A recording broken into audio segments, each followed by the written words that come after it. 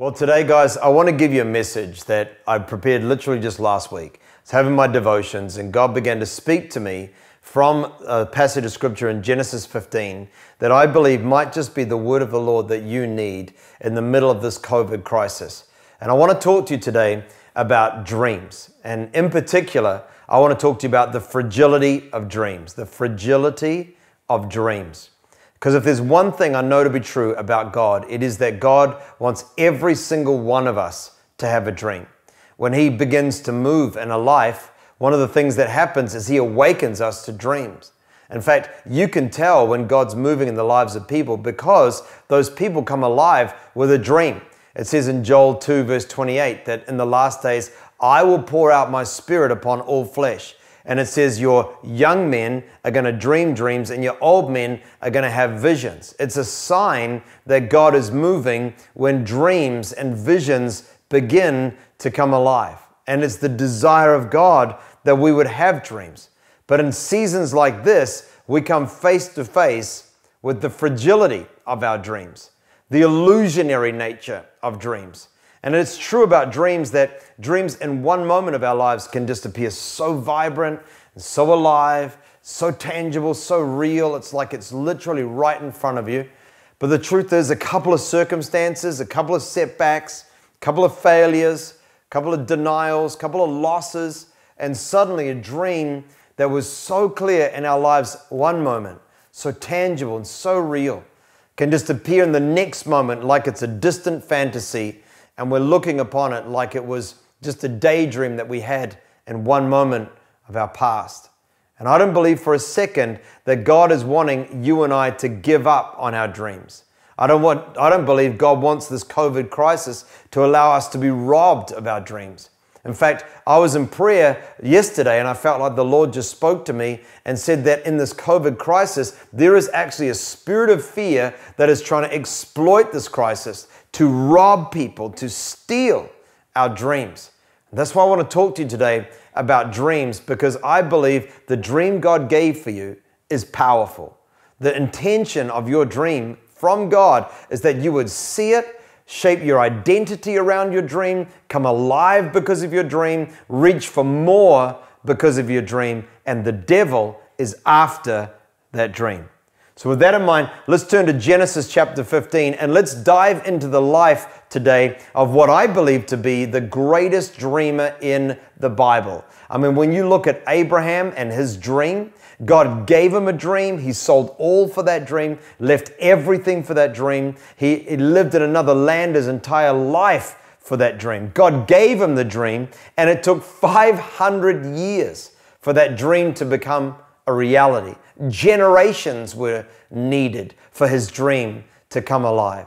But God gave him this dream, and God said to him, I'm going to make you into a nation, into a people. I'm going to cause you to have descendants as innumerable as the stars that are in the sky. I'm going to give you all the land that you can see, Abraham. Walk it, see it, touch it, be amongst it, because all that your eye can survey, I'm going to give all of that to you.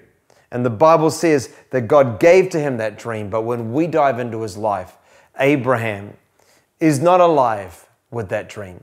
We discover Abraham and the fragility of the dream that God had given to him. Let's read Genesis 15, starting in verse 1.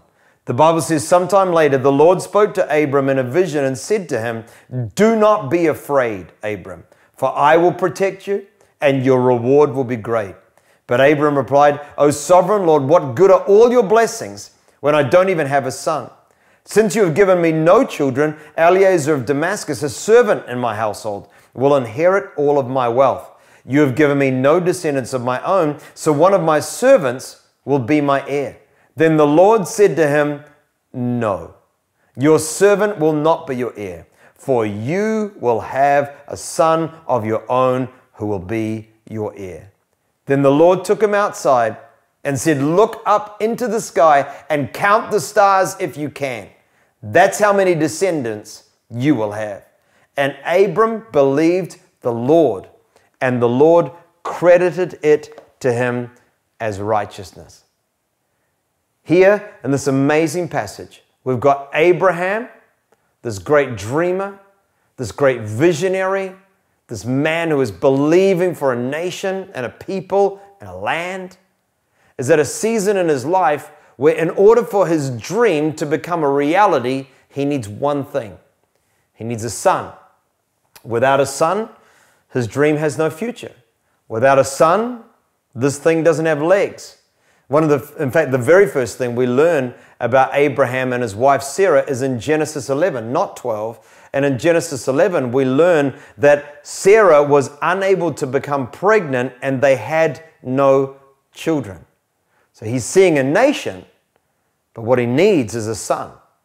And when I read that tension between the nation that he sees and the son that he needs, I thought about every single one of us, how often in our lives it's like that. We have a dream, and the dream is big, and the dream is out there, and the dream could make a real difference in the world. But what we need is often one answered prayer, one change of circumstance. We've got a dream to prosper. What we really need is a job to break through. We've got a dream that we can make a difference in media, but we actually just need an opening in the industry. We've got a promise and a dream that came to us from God that years of ill health are going to be replaced by vibrant health and full vitality and limitless movement and joy in our hearts. But right now, what we really need is a few health stats to move forward. And it's amazing the tension between the dreams that we're experiencing in the now. Because when in the now, the things that we're praying for and needing are quickly coming to pass in our lives, then our dreams seem very close, very tangible, plausible, and real. But what happens to us in our lives when the things that we're praying for, needing, hoping for, wanting, are not coming to pass quickly? When instead of tracking forward in our dream, maybe in the COVID crisis, you're actually moving backwards. You've got a dream, and in order for that dream to become real in your life, there needs to be this movement, there needs to be this progression. Well, what happens when you're believing for things to go forward, but actually they're going backward?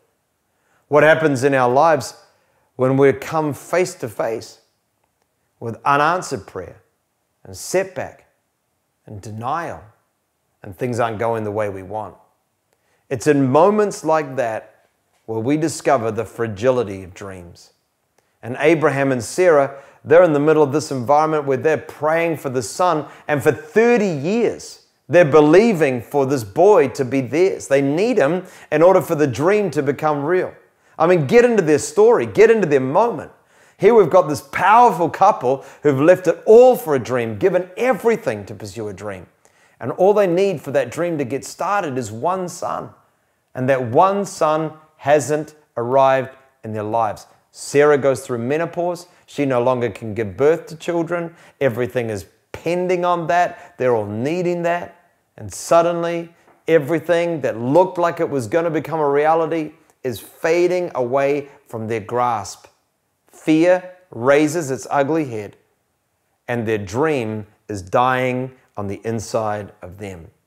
And you know, we're in a season that's very much like Abraham and Sarah's, where right now so many of the things that we hoped to happen in our lives aren't happening. And in moments like that, when instead of moving forward, we're moving backward, it's easy for us to have fear raise its ugly head in us and for our dreams to die on the inside of us as well. And I think we're going to look back one day and say that one of the greatest challenges of this global pandemic, other than the obvious things of health and economic impacts, is that the circumstances that seem so out of our control could have the potential in this global pandemic to cause us to lose the fragile dreams that are within us. And I believe this is why, for us, my friends, we need to look at this today, because in our lives, God doesn't want you to be without a dream. And dreams can seem so alive in one moment and so real in one season. It's like you could almost touch them, but dreams are fragile. And the same thing that seems so there and so right next to you is so easily destroyed all at the same time. The vibrancy of one moment can easily become a distant mirage in another moment, and everything can come tumbling down. And our dreams can just as easily, when fear is awakened in our lives, be replaced, and no longer do we have a dream, but we have a nightmare. And when we dive into this passage of Scripture, we dive into Abraham's life where he ain't living the dream. He's living a nightmare instead. If you want to get a look at his nightmare, just read the passage, because the Bible says in verse 1 that God comes to him and he addresses his fear. He says, Abram, don't be afraid. And guys, I feel like the Lord just wants to say to you 3 things from verse number 1 in this passage of Scripture that may be just what you need to hear today. Don't be afraid. Don't let fear become the governor of your emotions. Don't let fear be the determiner of your decisions. Don't let fear change your outlook and rob you of your dreams. Because the second thing that God said to him is, I will protect you.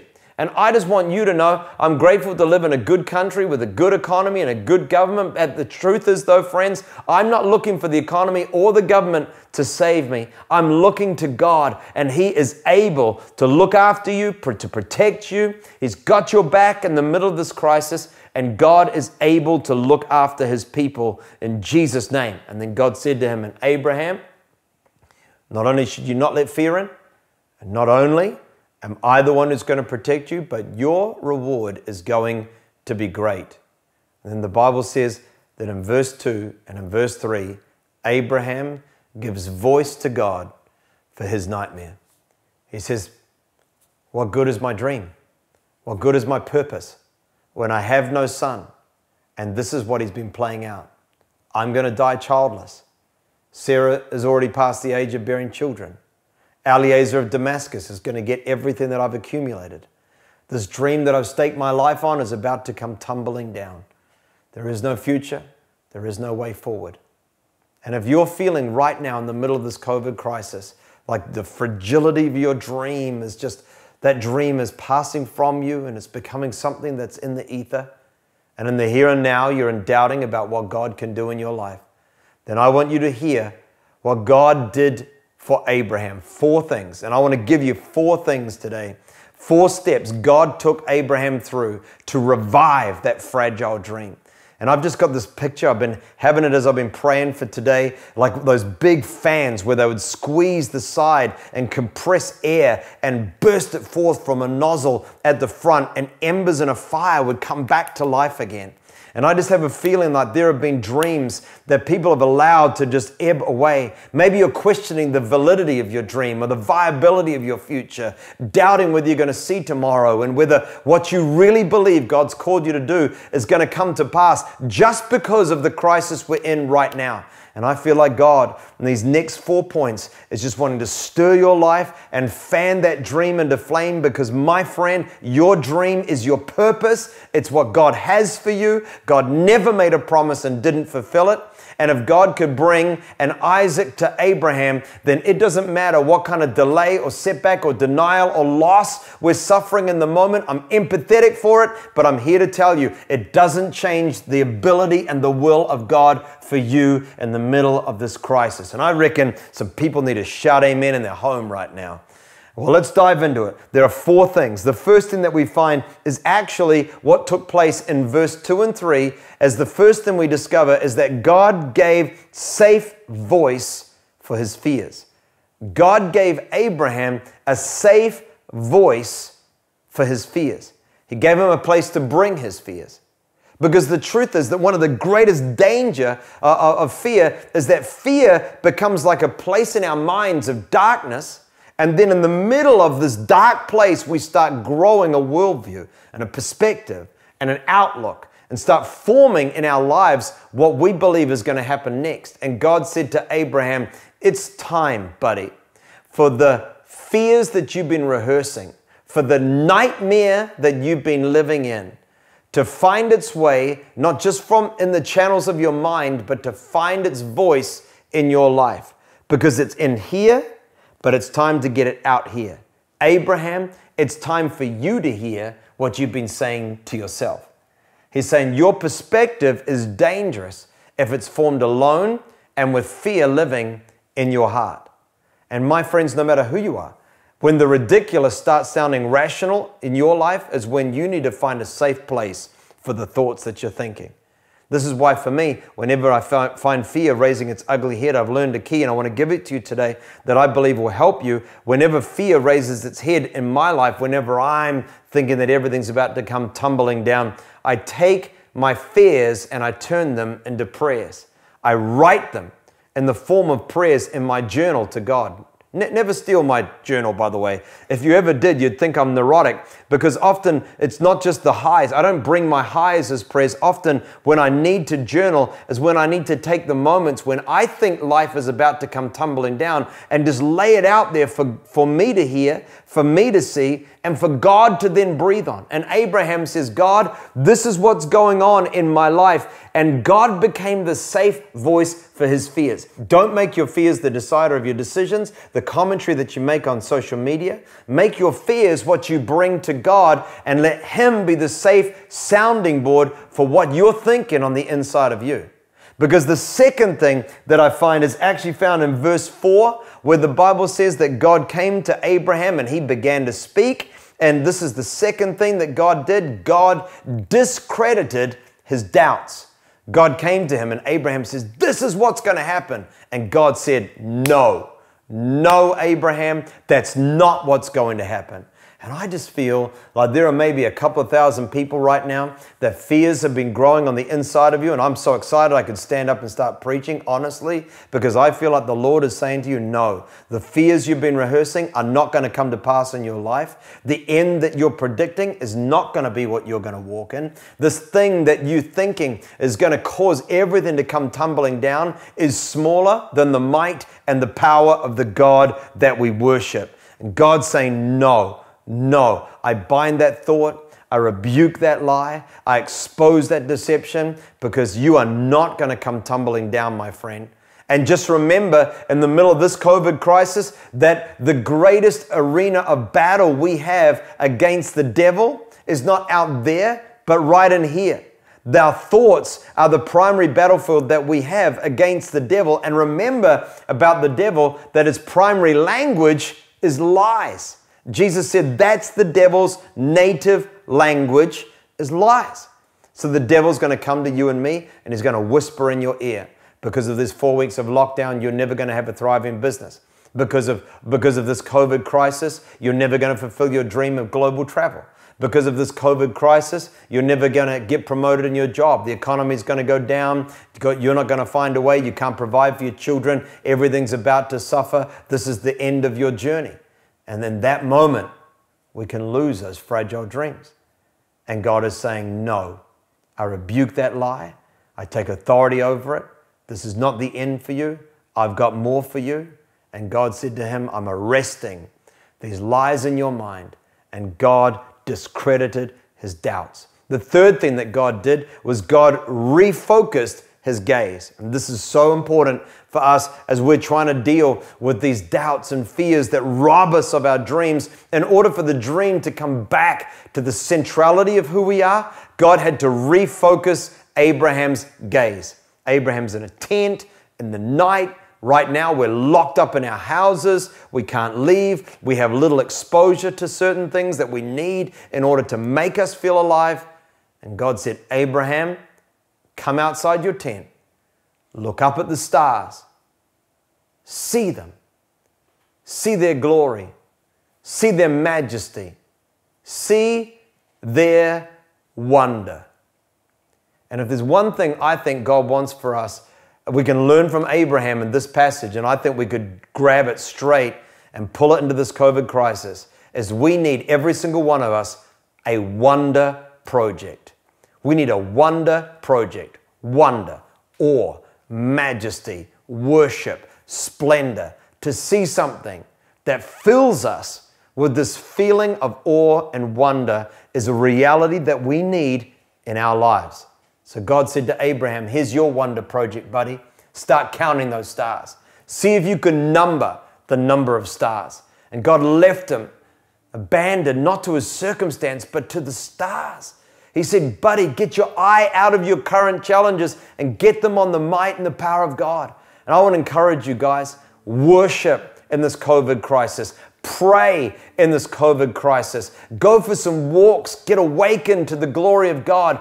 Get a wonder on the inside of you to lift you, not into the circumstances, but towards the power and the ability of God.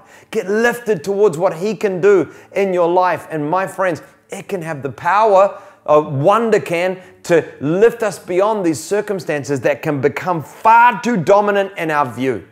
And the fourth thing God said to him, God came to him and God reaffirmed his dream. In awe and in wonder, distracted from the fears, God exposing the lies for what they really are.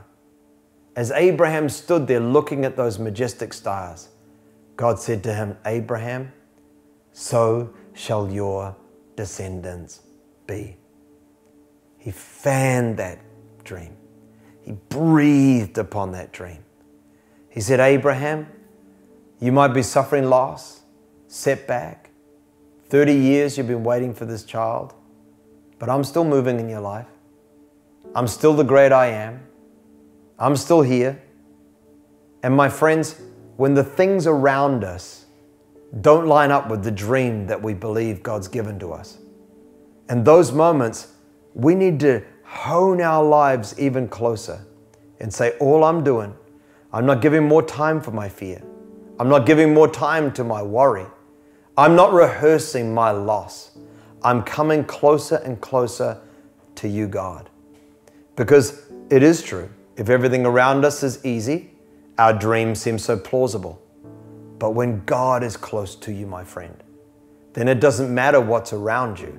When God is close to you, those same dreams become plausible. And I believe that today, right now, God is breathing life into fragile dreams.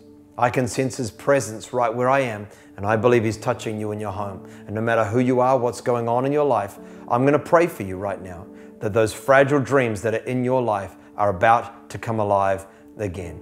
You just receive this prayer. Father, in the mighty name of Jesus, I thank you that for your people right now, Holy Spirit, I sense you here. And I pray right now over every person that dreams that have been diminishing or fears that have been raised in their head. Firstly, I bind every lie of the devil. I say to you, Satan, get out of every mind. I rebuke the thoughts that perhaps their dreams are going to come tumbling down. And in the name of Jesus, I just give, Lord, credibility to the dream that you gave to them. I stir those dreams to life. Lord, may we know resurrection of our dreams in this moment right now. Quicken your people. Breathe life to your people. Give us fresh vision encounters in our homes right now.